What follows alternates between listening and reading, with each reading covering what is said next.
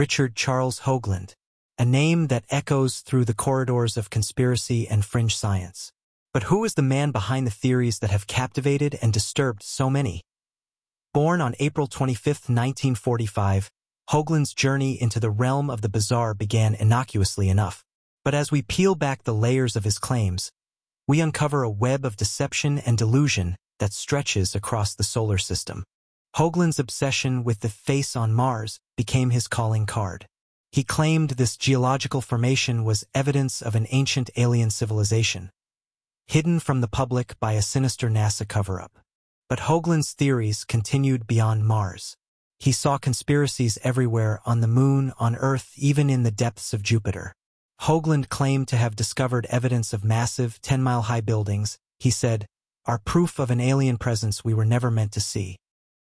Hoagland's claims became more outlandish, and so did his methods. He proposed a new form of physics called hyperdimensional physics, which the scientific community rejected as baseless pseudoscience.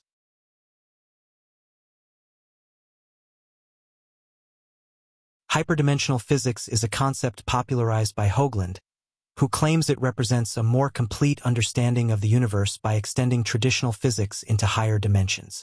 Hoagland suggests that this form of physics builds on the original ideas of James Clerk Maxwell, particularly his quaternion equations, which were later simplified by Oliver Heaviside into the more commonly taught Maxwell's equations.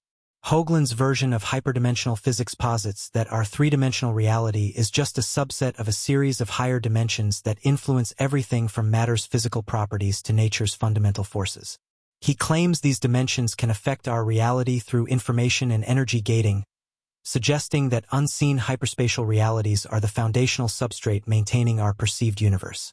Hyperdimensional physics, as proposed by Richard Hoagland, is a controversial and largely discredited theory within the scientific community. It attempts to explain physical phenomena through the existence of higher dimensions but lacks substantial empirical evidence to support its claims.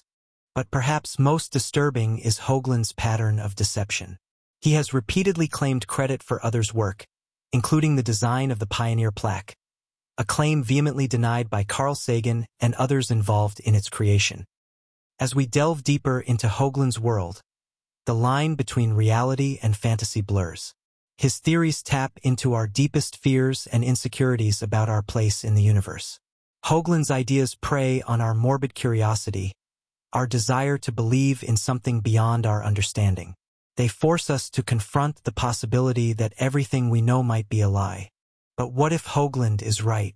What if we are surrounded by evidence of alien life, hidden in plain sight? What if the very foundations of our reality are built on a cosmic deception? Or what if the real horror is not what Hoagland claims to have discovered, but the depths of delusion the human mind can reach when it becomes untethered from reason? Richard Hoagland, a name that will forever be associated with the darkest corners of human imagination, where fear and fascination intertwine.